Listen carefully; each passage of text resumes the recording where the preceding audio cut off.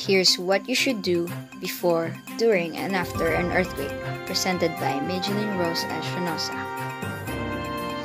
Before an earthquake, first, make sure that you have first aid kit, battery-powered radio, flashlight, and extra batteries.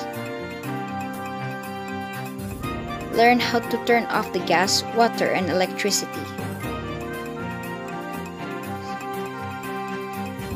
Make a plan where to meet your family after an earthquake.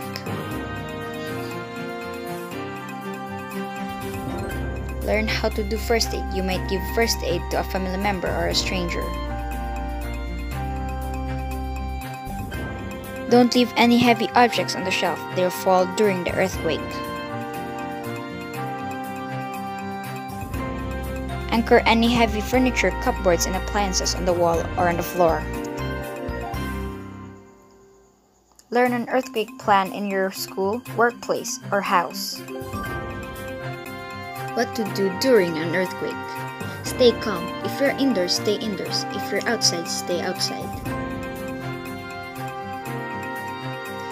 If you're indoors, stand against a wall near your exit or crawl under heavy sturdy furniture.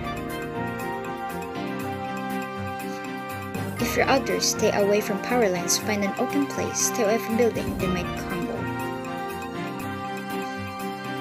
Don't use matches, candles, or any flames. They might be broken gas.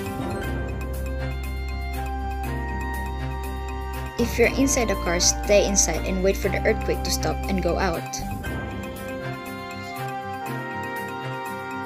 Don't use elevators. Electricity might be cut off and you'll be stuck. Instead, use stairs. What to do after an earthquake. Check yourself first, then check others. Provide first aid to those who need it. Check gas and electric lines for damage. If there's damage, open your windows and doors and leave immediately. Turn on radio. Don't use your phone. Use it in case of emergency.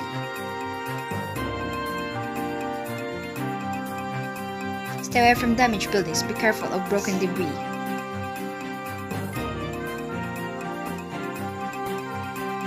Stay away from chimneys. They might fall on you. Also, stay away from damaged areas.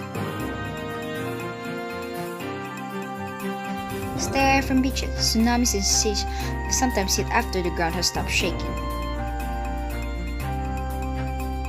Expect for aftershocks. Thank you, and that's all.